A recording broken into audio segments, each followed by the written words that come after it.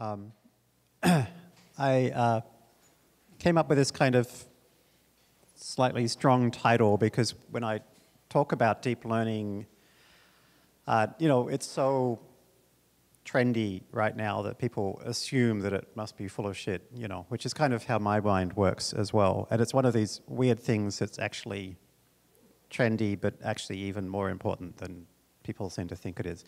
It's quite similar to the way I remember the internet was in the early 90s, and I was talking to everybody about the internet in the early 90s, and people were like, oh, it's such a trendy thing, it's probably full of shit, And I was like, no, I think actually the internet's going to be quite important. I think deep learning will be more important than the internet. So whatever you're doing, I've focused this talk a little bit on life sciences, but it covers quite a few things. Whatever you're doing, I think it'll be important. I'm just going to keep an eye on the time. So the nice thing about deep learning right now is that you can see it's doing amazing things. So anybody that uses Inbox by Google on their Android phone has had the experience of opening an email up and having some pre-written replies pop up for you. And it's insane how good those pre-written replies are. And I was actually talking to the next speaker who's going to be talking about UX and machine learning and so forth, Hunter. And we were just talking before about this idea that technology, this deep learning technology, impacts the user experience, and the user experience impacts the technology, because this just wasn't possible before. And now that it's possible, if you have an email system that doesn't pre-write a reply for you, then suddenly you're way behind the competition, right? The funny thing about this is that as little as 6 years ago, the I will write your email for you was an April Fool's joke. Do you guys remember this, autopilot? It was an April Fool's joke. I think it was like 2010, 2011. Like the idea that Google could pre-write your email for you was so ridiculous that it was a joke. And this is kind of what's been happening a bit with the results of deep learning recently. So another example is Skype Translator. So you might have noticed a button has now appeared on Skype, which will translate your voice in real time to 6 different languages, and vice versa, which is kind of mind-blowing because, again, this was science fiction. Do you guys remember the Babel fish from The Hitchhiker's Guide to the Galaxy? And in that case, I don't know if you remember this, but the Babel fish was actually considered so ridiculously useful that it was the proof of the existence of God in Hitchhiker's Guide to the Galaxy, which therefore proved that God didn't exist, because the proof of his existence means that he can't exist. But anyway, so we've gone beyond what science fiction writers thought was a reasonable potential outcome of technology. We're even seeing it in art. This piece here was generated automatically from the content on the left and the style on the right. It actually looks certainly better than anything I could do. The interesting thing about these 3 examples is they've all appeared within the last 12 months. And beyond 12 months ago, unless you were very close in the deep learning field, I very much doubt you would have believed anybody who said computers will be generating artwork like this, or doing real-time translation of voice, or writing replies to your emails for you. So clearly there's been some kind of extraordinary bump in technology applications in the last 12 months, which we just can't ignore.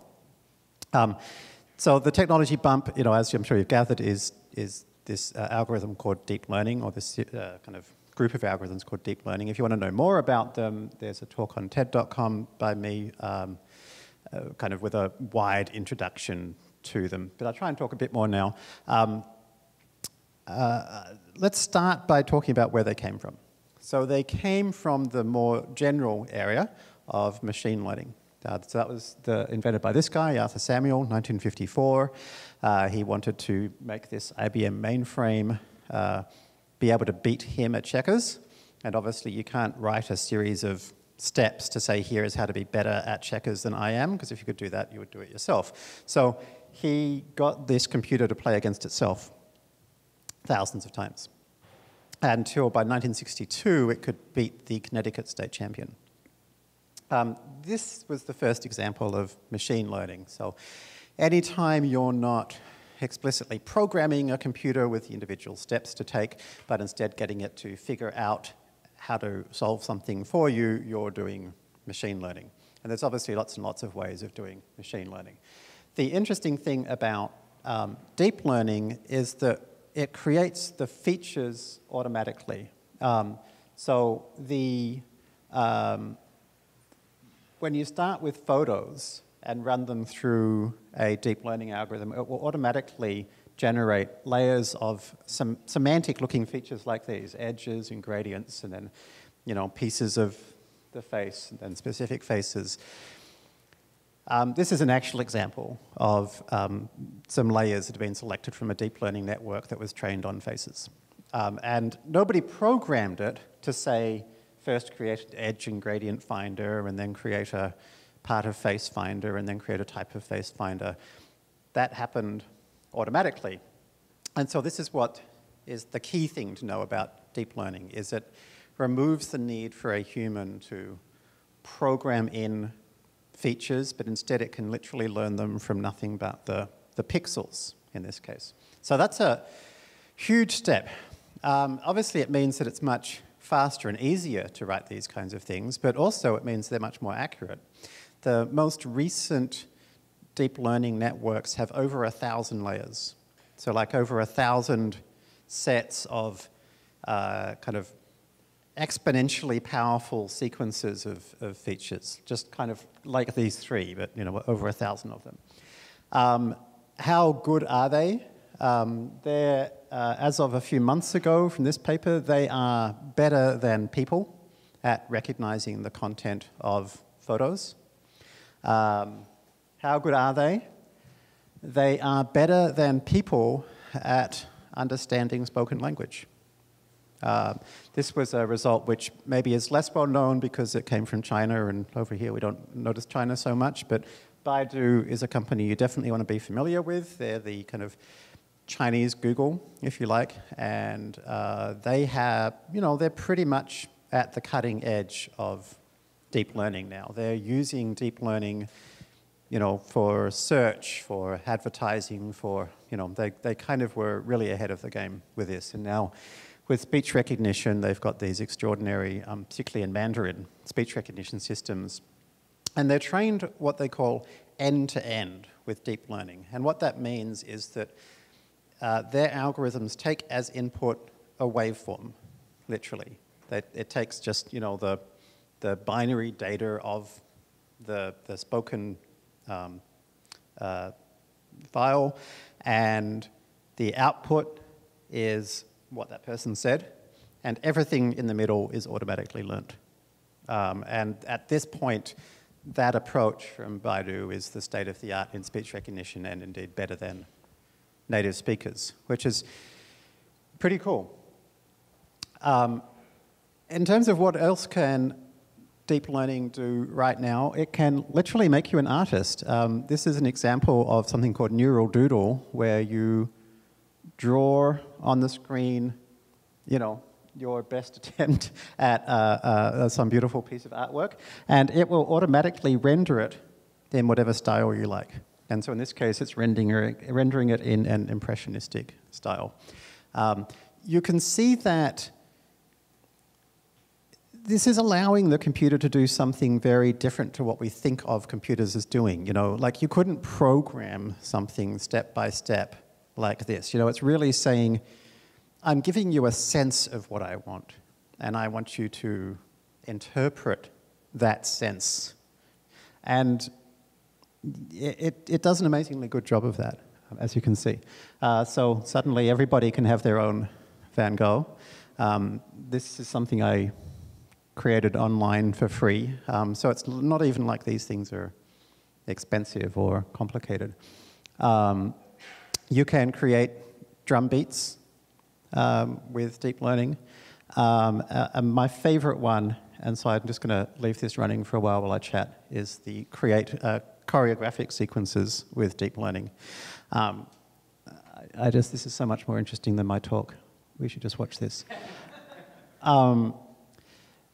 So as Alexi said, I was at Kaggle until 2 or 3 years ago. And so, the nice thing about being at Kaggle is you get to hang out with the world's best data scientists and also the people with the world's hardest data problems, kind of by definition. Because, it's a company all about solving the hardest problems by finding the person who's best in the world at solving that problem. And it was through that I realized that increasingly deep learning was the thing which was solving all of these previously unsolved problems. And so that made me want to do something with this technology myself. And I noticed that, the people that were solving these previously unsolved problems with deep learning were people that had no domain expertise themselves. So I thought, in theory, I should be able to do anything. I should be able to pick a problem and solve it. And so I literally spent a year trying to find the most important and interesting data problem there is. And after a year, I'm sorry, we have to move on now. Bye-bye. After a year, I came up with, if this doesn't want to move on, here we go. I came up with medicine, and specifically initially cancer. Did you know in lung cancer, if you can detect lung cancer early, you have a 10x improvement in survival odds, 10x. So when people talk about beating cancer, and lung cancer is by far the most deadly cancer in the world, we shouldn't be talking about genomics and amazing treatment methods or whatever. Just find it. You find it early enough, you have a 10x increase in probability of survival. And it's more than just survival, right? It's like get rid of it before the patient even feels anything, rather than having to put them through years of suffering. So literally, I started a medical company, and within a few months, we had found, basically applied pretty standard deep learning algorithms with a few tweaks to lung cancer data and come up with a state-of-the-art algorithm for early detection of lung cancer, which was, it was kind of shockingly surprising, even though I knew in theory it ought to work, because none of us knew anything about cancer or medicine on the team, and so there's something kind of weird about actually seeing this happen. So this turned out to be fantastically successful, and hopefully, in fact, it's kind of kicked off lots of computational medicine type companies that have appeared since then. So it's now, just really what I most hoped to do would be to show people the power of data-driven medicine, as I call it. IBM's invested $1 billion in this, in the last year in buying a medical imaging company. DeepMind announced their first application area was in health and so forth. So it's really exciting to see kind of where that's led. It's also interesting for me to kind of look back at my background, which is maybe not what you would expect. I, in theory, am a philosophy major. I actually never went to a class, but I do have a major in philosophy, because I did turn up to the exams at least, and worked in business strategy consulting for quite a while, and then I've been running startups for quite a while.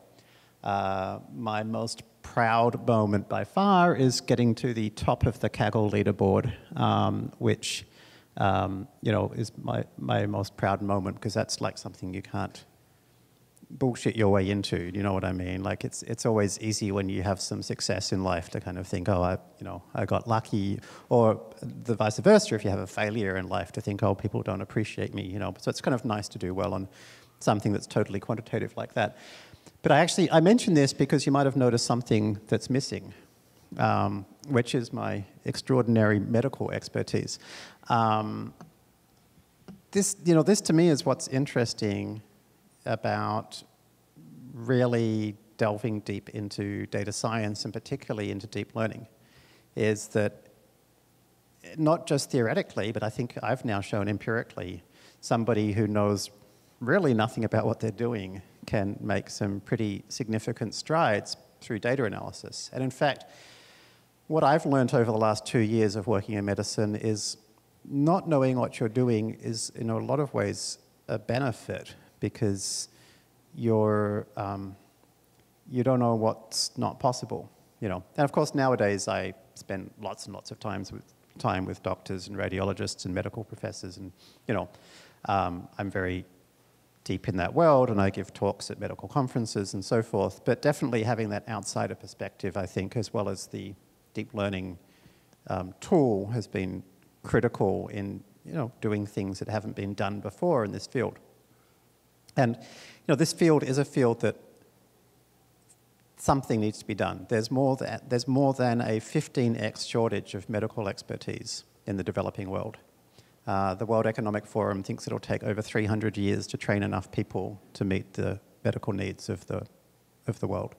So we absolutely need ways to diagnose and treat people more effectively and more productively. So interestingly, you know, since I started doing this, there's been plenty of examples that this is, you know, medicine's an example, a great example of something that kind of any data analysis analyst can get into and make a big difference in. Like, so there was actually a Kaggle competition quite recently, which was looking at diagnosing the condition of the heart for various reasons. The size of the left ventricle is a particularly important thing to be able to measure very accurately. The winners of the Kaggle competition were some hedge fund traders. And the algorithm they came up with, you won't be surprised to hear, was a deep learning algorithm. And the algorithm is better than the best results shown by humans, medical experts in the medical literature.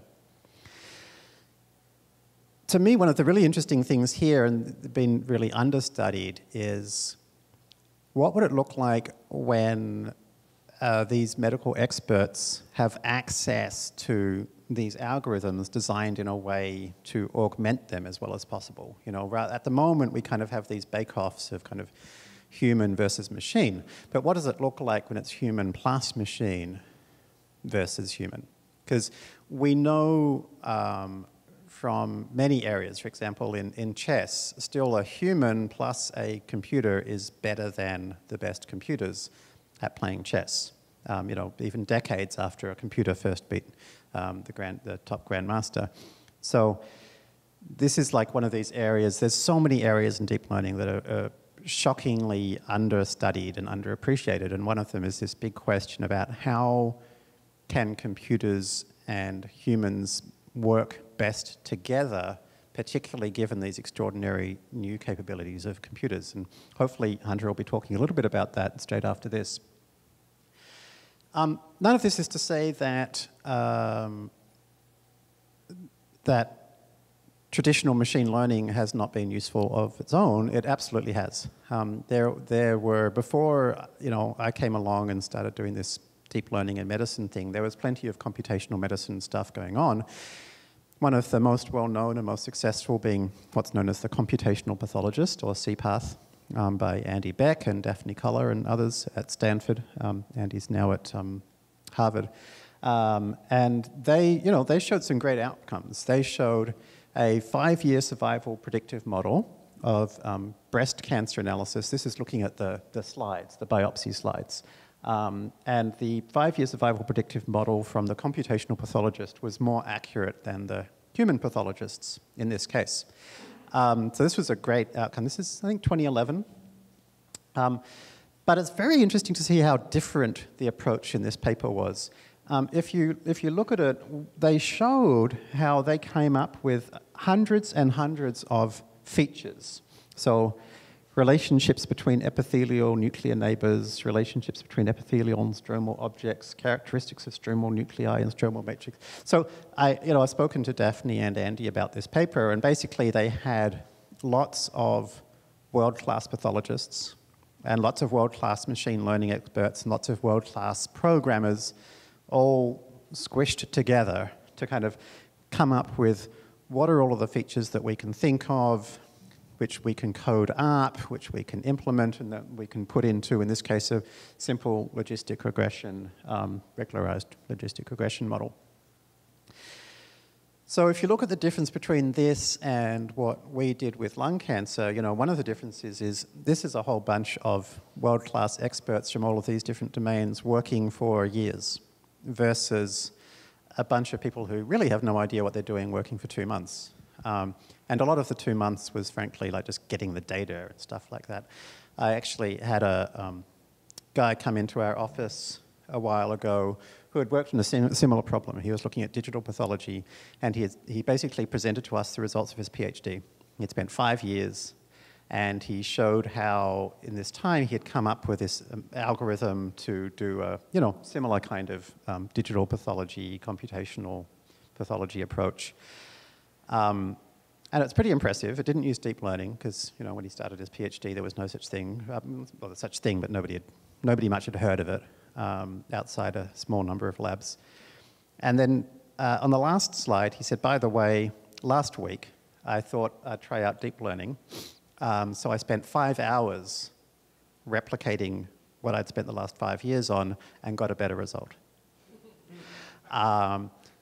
So this is like, and it didn't surprise me, you know, like this is kind of like, because the 5 years of work was coming up with these kinds of things and programming them and debugging them and testing them.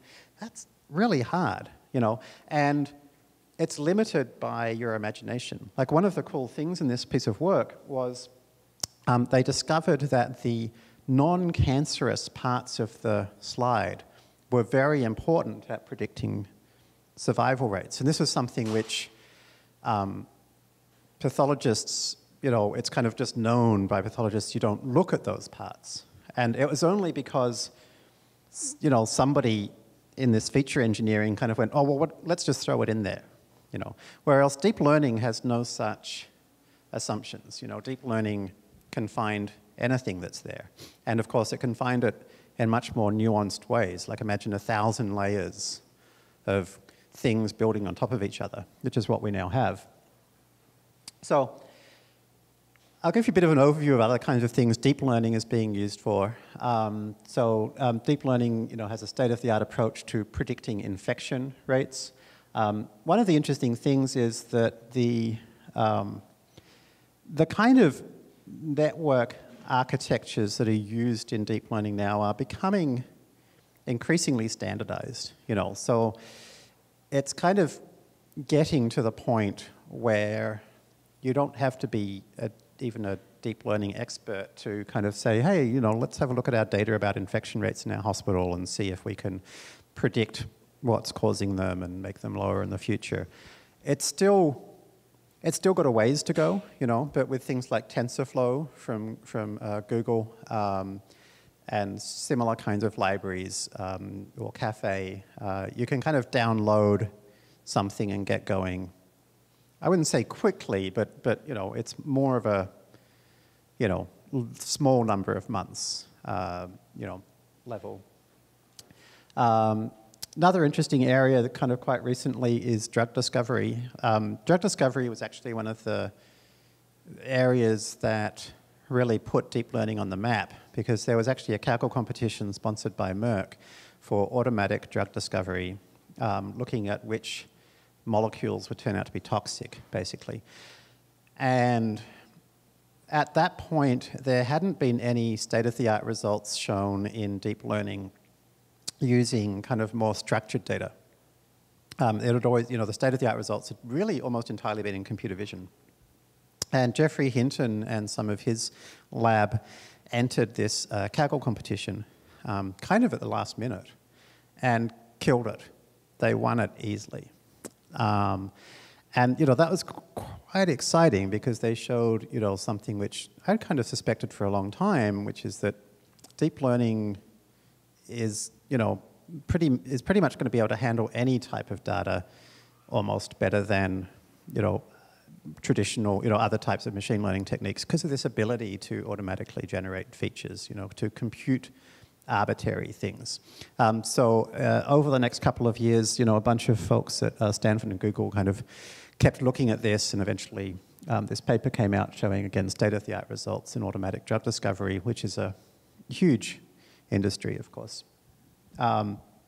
So this is another example, actually, of a Kaggle competition. It's really interesting to look at what happens in Kaggle competitions, because you see state-of-the-art result after state-of-the-art result after state-of-the-art result. So the accuracy of finding the Higgs boson, that was another Kaggle competition. Again, one with deep learning. Again, all of these things are being done by people with no background in the area. These are not done by physicists. The previous one was not done by chemists. These are done by people who, download an interesting-looking data set and try their hand at it. Increasingly, we're starting to see deep learning achieve state-of-the-art results in language as well. So anomaly detection in newswire events, I mean, you can see why hedge fund traders would be all over that kind of thing, right? So I suspect a lot of the best NLP happening with deep learning is probably happening in secret, because it's such a rich source of kind of hedge fund information, but we see some of it. One of the most extraordinary ones is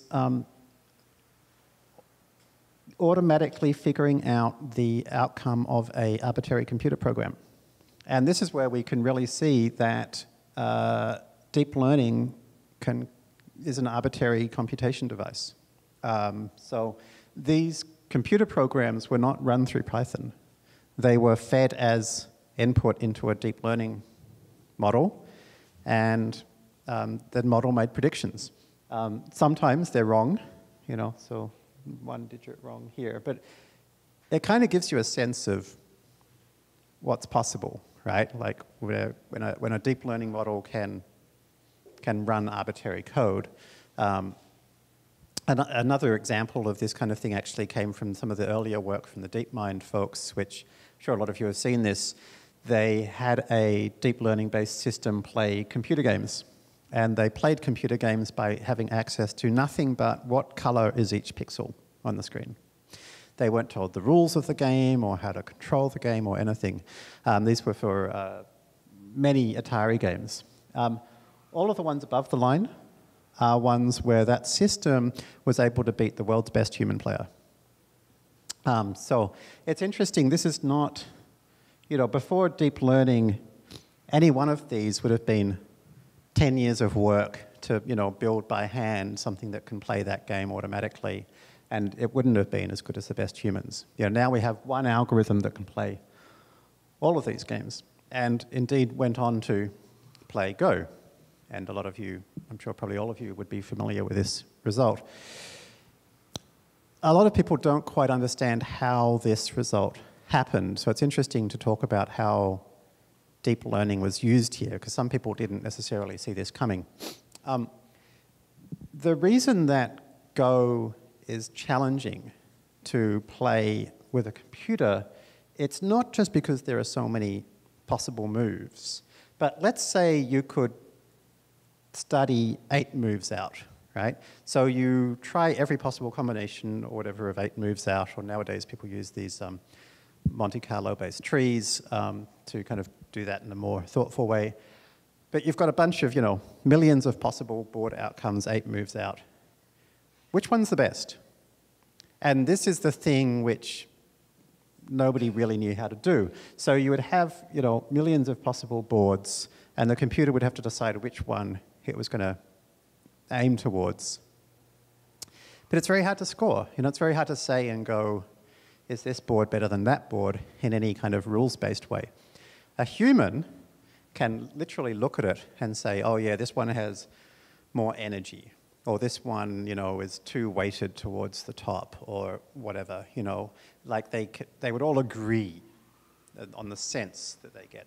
So what the DeepMind system did was that they put these board configurations into a convolutional neural network, the same kind of deep learning network that is used for computer vision, the one I showed you earlier that was the state-of-the-art for computer vision. They used basically exactly the same architecture.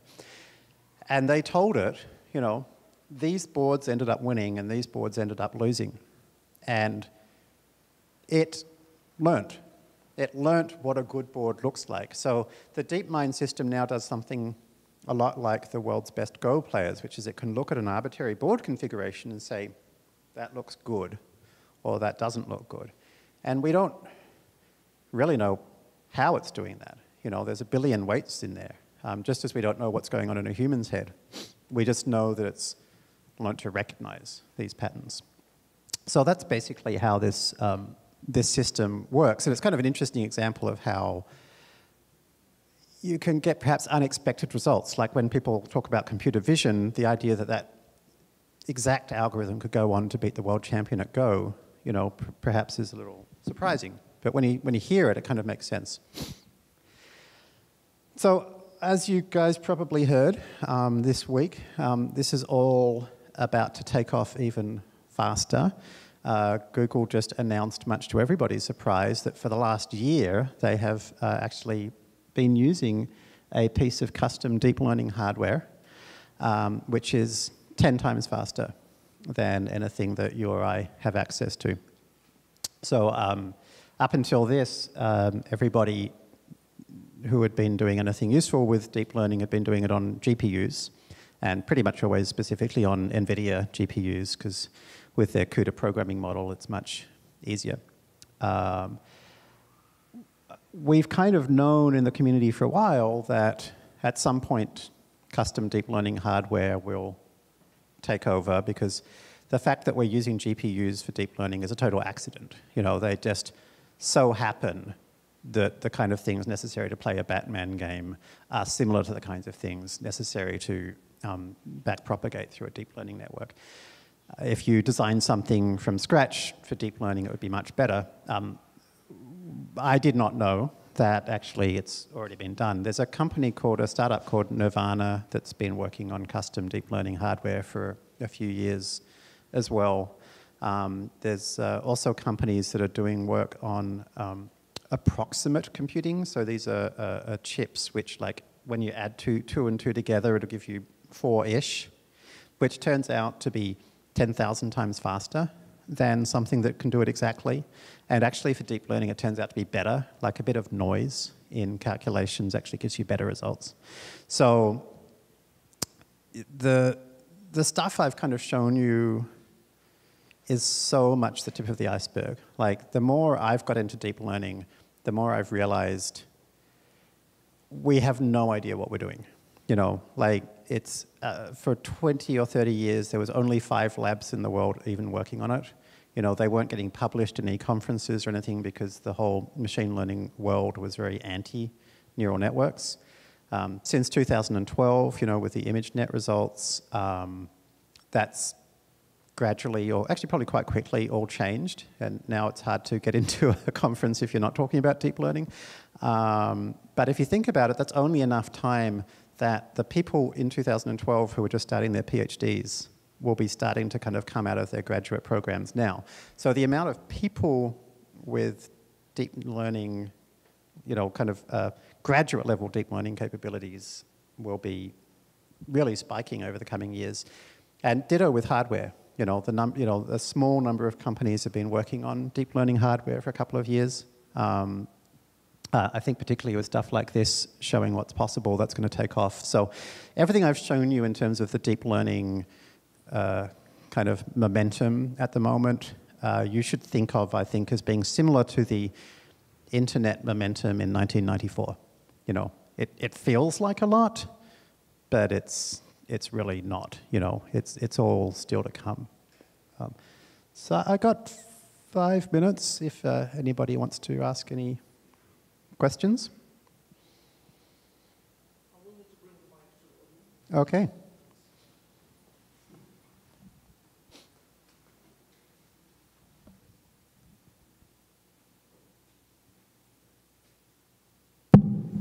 Thanks. In fact, in yesterday's evening panel, I raised this question to the panelists about are we dealing with deep learning as a toy today, but it can quickly turn into a monster. And as we speak and learn from many deep learning experts, where they think that we are reaching a tipping point that we really don't know where all this is going. What kind of threats or challenges you see at large for humanity? Well, the biggest threat to me is income inequality. So and this is something that I talk about a bit more in my talk on TED.com, but basically, the Industrial Revolution led to 70 years of a reduction in median income, which, I mean, now we're all glad the Industrial Revolution happened, but it was a lot of upheaval. I think that happened because machines replaced humans in terms of providing energy inputs into processes. As machines replace humans at providing intellectual inputs into processes, I think that's going to make a much bigger difference than the Industrial Revolution, and there won't be a leveling off of that technology. It'll just keep growing. So there'll be, it's going to naturally result in a few people having kind of all of the economic value add in their hands. So in countries like the US, or particularly the US, where we are so into labor scarcity and incentives to work and stuff like that, we could end up with huge social problems. And when I say huge social problems, I mean as in people with guns shooting each other level social problems, because there won't be enough work to go around, and it's going to happen more quickly than anybody expects. Even deep learning experts have been surprised by the progress in the last 12 months.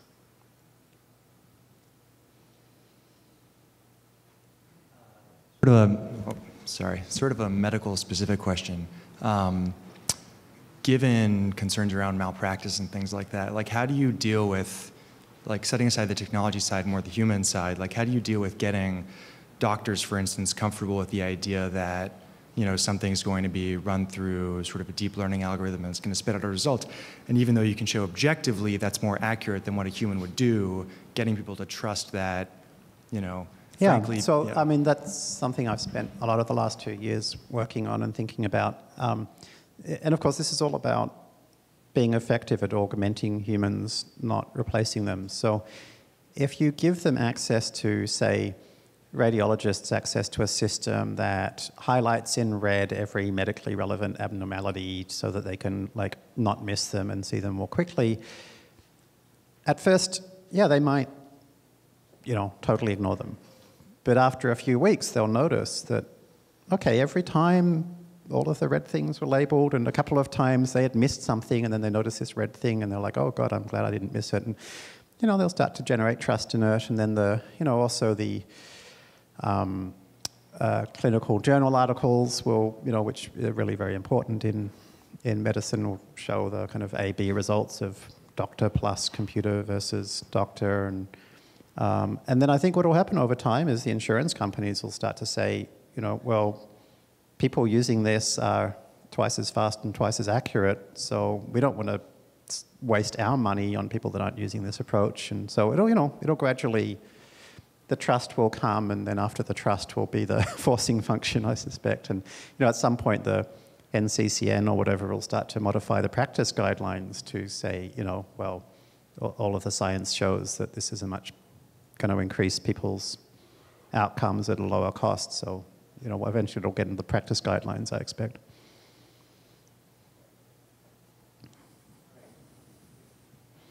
Quick question for you about the tools that you may be using to develop some of your deep learning algorithms. I've come across things like Deep Learning 4J. Can you tell us a little bit about what you're using in your startup environment? I mean, I'll preface this by saying the state of tooling in deep learning is terrible. There are no tools I recommend. There are tools that I am less unhappy with than others. I've done most of my work with Theano. Theano, for those of you that don't know, is not specifically a deep learning framework. It's a general framework for representing computation expressions and then compiling them for the GPU. It's in Python. And then people have used that to create pre-existing computation expressions representing various neural network layers and, so forth. So Theano is great for the stuff I like to do, which is really digging in and trying different things. TensorFlow is similar. I'm also very fond of something called MXNet, which is a similar kind of thing that comes out of a largely Chinese group. Yeah, I'm not very happy with any of them, which is why I'm kind of moving into deep learning research now, because I want to build tools which are much easier to use and much more expressive and much more pragmatic. You know, there are things that everybody in the deep learning knows that you always ought to do, like, for example, data augmentation. You know, it's one of the most important things in deep learning is to take the incoming data and kind of randomly change it in various ways. Like if it's an image, kind of rotate it and flip it and so forth. And, you know, to me it's crazy that there are still no systems that, you know, automatically handle that for you. And, you know, still most papers I read from non-deep learning experts who use deep learning don't use any data augmentation because they didn't know about it. And so, you know, the current state of tools needs a huge amount of work, to say the least. Okay, so I think that's about my time. I'll just mention I did notice a couple of talks later today that look at deep learning in medicine. One of them, interestingly, is actually in the same field that I showed earlier, which is looking at lung cancer diagnosis. When we did it, we made it particularly as hard on ourselves as possible, which is there's kind of two ways of doing a CT scan. You can either inject with contrast, which kind of makes, you know, highlights the vessels and stuff, or not. And it's actually a radioactive dye that they use. So we actually took images that were done without contrast as our training set, and then used images that were with contrast as our test set, which kind of is a great example of how powerful deep learning is. You can kind of train on a totally different kind of image. So anyway, it should be cool to see hopefully some more detail about another group who have worked on that. And then somebody who I do know a bit more about what they've been working on is the cardiogram guys will be talking about some recent research they've been doing on predicting heart failure events from, I can't remember, it might be ECG data or something like that. But anyway, so again, with deep learning. So there's look out for those, should be a couple of interesting talks about deep learning applications in medicine later today as well. So thank you.